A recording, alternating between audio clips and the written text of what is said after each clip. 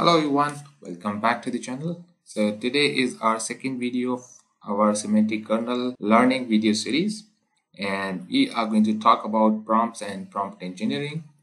And in last video we discussed about how we can use or set up the semantic kernel SDK, how we can leverage the OpenAI service models to get the responses within our Visual Studio console application, and how you actually learn how you can start working with a semantic kernel in nutshell.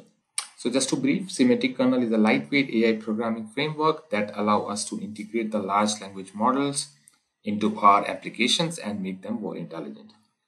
And if I go to my topics slide, then the second slide which we are going to talk about today is about prompts and how to read the prompts prompt file. So as you may already be knowing that prompts are nothing but it refers to the input which is given to the LLMs, large language models, to guide what to generate, what response to generate. So it typically has instructions, has questions, and also sometimes we also include the example of output which we are expecting. And prompts we can use to define the task, answering questions, summarizing content, generating text. So this is nothing but like you are already familiar what are prompts, but we are going to focus more on prompt engineering because writing or designing a good prompt or an effective prompt is essentially desired, is required to have your LLM to give you the right set of data which you are expecting. It involves the selecting of right words, phrases, symbols, format, so that it can generate a high quality, relevant data for you. And in our context, like where we are working with semantic kernel SDK, so our intent is to design the intelligent applications. Consider an example of flight booking system where we want to design the predefined prompts for our application and would be reading the input from users so that we can pass on the same input which we receive via our prompts to our native application APIs and get the response back. So it's a combination of native traditional APIs plus these AI services which we are going to incorporate. So I'll just go to my Visual Studio. So in last video, what we did was like we created a sample SK application which was in console. We added this semantic kernel NuGet package so that we can refer it. And then later on, we passed on our API key and the model name so that we can create an instance of our builder. And then later on, we were reading the prompt from console and passing that to invoke the console so that we can get the result. But in this video, we are going to read the prompts from file so that we can write effective prompts and number of prompts which make sense to our application. So over here, I created this sample console application as leave SK app. That means like we are going to build one leave application end-to-end in our entire video series. So we'll start with writing the effective prompts from our text file and reading them from our text file using the template which semantic kernel provides. So I'll start with by creating one folder so that we can group everything inside folders which makes sense to us. I'll just add one folder and I'll call that as prompts, and I'll create one subfolder as well which I will say leave request. And in this leave request we are going to add our template files, and I will add two files to it. One file is configuration file and the other file would be the text file where we would be writing the prompt into natural language. I'll just add new item config.json, and I'll add one more file, and that I would say as skprompt.txt. And as it created with class, so I'll just remove this for both of the files. So now I have two files. So this config.json file is meant to give me the configuration settings such as function parameters, function name, and we can define our max rate, and as well as we can define what temperature you want to put in, which means that relevant data or the relevant score or a relevancy of that data. So I'll just copy one sample JSON to my this config JSON so that we can just transform that to our need. So I have copied this and pasted this sample JSON file, which is describing that it's a leave request and max tokens would be 500 and temperature 0.7 and input variables, and these variables are leave type. I would be expecting my prompt to have this leave type, which leave I want to apply, and the start date of that leave, and as well as I can specify the end date. Is config file you can create, and along with that we'll have one text file that should be in this skprompt format only, because we are going to use the templating from semantic kernel, and the templating which it follows with double curly braces, dollar, and then input. So it consider that as input. So we can create our own custom template file also, but we have to later on, while reading this prompt, we have to replace our decorators with the actual input. So rather than that, like, we can use the SK prompt text formats, the templates which is predefined. So I'll just copy this template as well, or we can write our template as well. Please apply leaves leave of type, and this is type which we are going to pass from our argument, and from starting date, and over here we'll be saying the start date and till and date of our leave.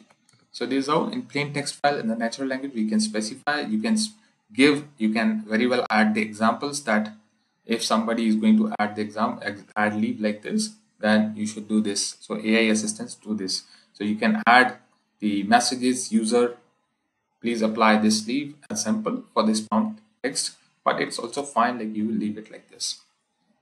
So once we created these our files under this prompts leave request, we'll go back to our program file, and where we are going to start reading the prompts from our text file.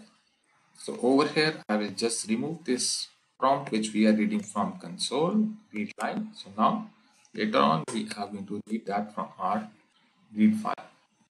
So I'll just say var prompts, and this I am going to read from my kernel dot import plugins from directory, import plugin from prompt directory, and we are going to specify the path of our prompt, and this is our prompts directory. So we've specified, and now it will load our this prompts plugin from this directory, and now I'm going to create this kernel arguments so that these arguments we can provide. So I'll just say kernel args, and just create kernel arguments, and this is nothing but dictionary. So we'll be adding the variable name and the variable input. Variable name which we created in our this config JSON. So we'll just copy this variable name, and we'll just say this leave type, and we'll just create this leave type variable over here, and I'll just say sick leave, so that we can pass this leave type as an input as sick leave. And then the second variable is our start date, and we'll just say start date, and I'll just again do this where start date equal to, I'll specify the start date as 2024, and we'll say 11th and 11. I want the start date as coming Monday, and I just set that to my input. Start date and end date the same day. I'll be taking just 1 day sick leave. Then we'll say end date, and this one also we'll just say end date.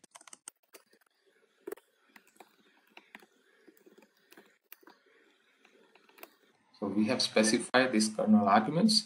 Now the next part is we are going to invoke this from our invoke prompt async function. Invoke async function. So I'll just replace this as invoke async, and over here we are going to specify these prompts and we'll specify which prompt we want to invoke, and this prompt is our leave request prompt.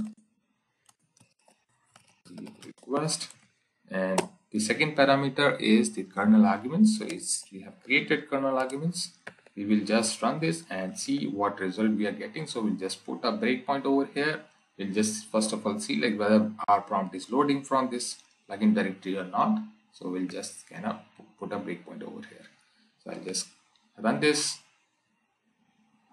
and this directory is not found because we missed to copy always for properties of these two files. I will just say this, will select both of the file, and in build action copy to output as always. And now we are going to run this, and this time it loaded well. It found our prompts.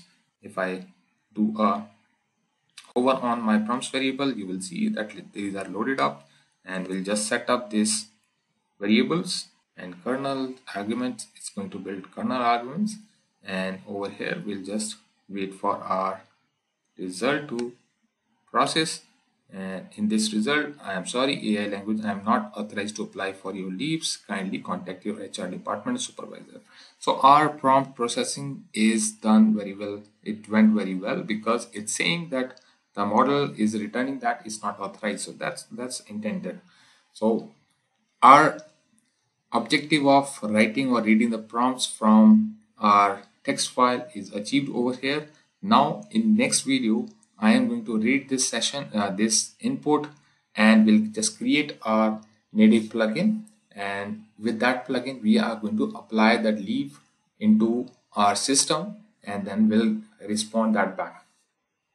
So this part we are going to do it in next video. Today's video's objective was just to let you know how you can read the prompts, because we are going to have more prompts created over here for approval leave as well, where we are going to create prompt for, let's say, like approving the leave with a predefined format. So I can just quickly create that so that in next video we can directly start working with it. So I'll just create one more folder, and over here say approve leaves, and we'll just copy both of the files and modify the content to our need. So I'll just say leave request is a approve leave request, and over here we are going to use other variable types.